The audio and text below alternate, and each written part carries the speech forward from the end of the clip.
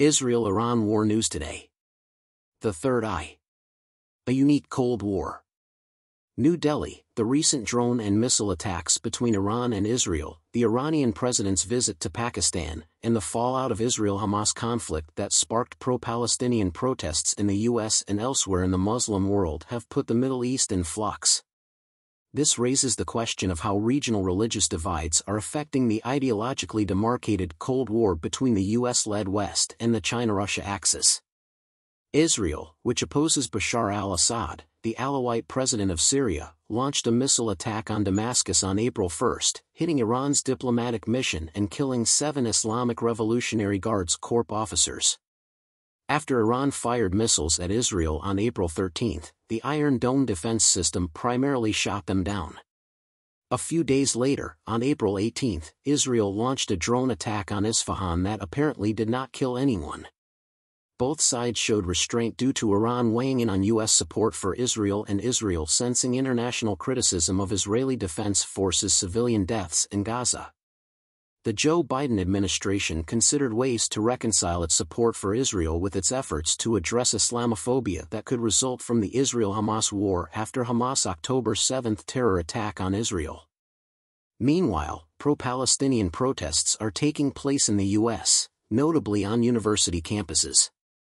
Though vulnerable to the historical Shia-Sunni divide, Iran and Pakistan, 2 neighboring Islamic countries, have maintained a cautious, peaceful relationship that could survive the January missile attacks. After the Sunni Islamic extreme outfit Jaish al-Adl invaded Sistan, Iran fired missiles on its base in Baluchistan, prompting a symbolic military strike from Pakistan. Iran was becoming increasingly pulled to the China-Russia alliance, having supplied drones to Russia during the Ukraine-Russia war. Pakistan opposes Zionism and has no diplomatic connections with Israel. Pakistan has a strong strategic alliance with China, but it mediated the Doha talks between the Taliban and the U.S., which resulted in the withdrawal of American troops from Afghanistan and the reinstallation of the Taliban Emirate in Kabul in 2021. Pakistan is a prominent member of the Organization of Islamic Conference, OIC, and close to Saudi Arabia, its chairman. Sunni radicals hate the U.S. and Shiites and would oppose Pakistan's alliance with them. Pakistan is allied with radical groups like the Taliban, Al-Qaeda, and ISIS, which are hostile to the US, Saudi Arabia, and Iran's Ayatollah regime. Iran knows that Pakistan does not harbor faith-based hatred toward Iran, therefore friendship with Pakistan helps it preserve its Middle East hold against Israel. Iranian President Ebrahim Raisi's 3-day visit to Islamabad from April 22 in the context of the Israel-Hamas conflict, particularly after the exchange of missile attacks, is significant for the Middle East and geopolitics, which is drifting toward a new Cold War between the US-led West and the China-Russia axis. It's interesting how religion-based alignments in the Muslim world and Middle East are bolstering worldwide political polarization. The Iranian president desired Pakistan's backing in its conflict with Israel, even though both countries knew the US would oppose trade pacts. Israel's extended military action in Gaza has reignited the Zionist Islamic conflict. The anti-US nature of Shia fanaticism and Iran's pro-Assad stance in Syria have drawn Iran closer to Russia and China. It's intriguing that the US and Russia worry about Islamic radicalization. The US should have learned that while banking on Pakistan for post-Soviet Afghanistan, it had made a strange attempt to distinguish between good terrorists and bad terrorists, which only increased the threat of faith-based terror from radicalized forces. The U.S. had tried to distinguish between Islamic radical outfits that considered it their main enemy and Pak-ISI-reared terrorist groups used in cross-border terrorism against India, but it may have realized that Pakistan was also sheltering Taliban, Al-Qaeda, and ISIS. After Israeli action in Gaza killed more than 30,000 civilians in Palestine, President Biden's White House worries that pro-Muslim demonstrations in the U.S. and abroad may weaken the U.S. position in the Middle East and give Russia and China an advantage. By convincing the Islamic world that jihad was not necessary to resolve political concerns, the U.S. had to isolate radicalized elements. This task requires U.S.-India collaboration. The rise of religion in international politics and faith-based violence in many theaters threatens democracy. the connection of Israel with the U.S. has fueled extremist Sunni and Shiite fundamentalist enmity toward the former.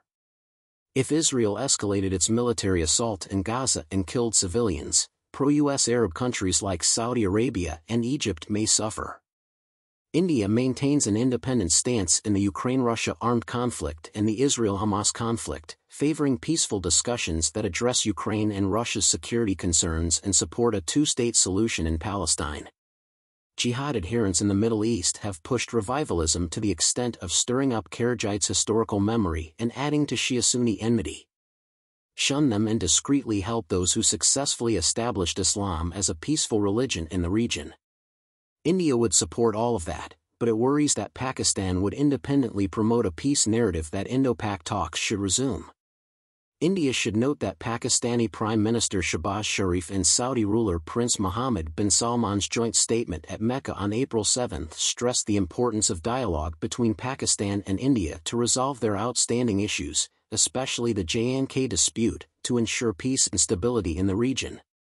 On Iran's president's recent visit to Islamabad, a more detailed joint statement recommended resolving Kashmir through dialogue and peaceful means based on the will of the people of that region and in accordance with international law. India can easily remind the world that Pakistan harbored terrorists who attacked India on its land and that talks and terrorism could not go together. However, Pakistan constantly tried to portray Kashmir as a Muslim issue to get support in the Islamic world. India's foreign policy of bilateral or multilateral friendships that benefited security, economic development, and world peace fits well in current geopolitics, where ideological and religion-based divisions were creating new alignments and uncertainties. Because of their perfect consensus on the China issue, the US and India, the two largest democracies, must maintain their natural partnership. The US's support of Pakistan as a potential ally necessitates India's deepening cooperation with Russia and the Central Asian republics on the threat of radicalization that Pakistan was fueling by supporting Islamic radicals on its soil. India must independently combat anti-India lobby-encouraged minority secession and protect its internal security. India's bilateral friendships should continue to focus on technology improvement for economic development and defense. As an international power, India must assert itself on global peace and human progress. It should also be clear about opposing foreign meddling in democratic India's domestic affairs.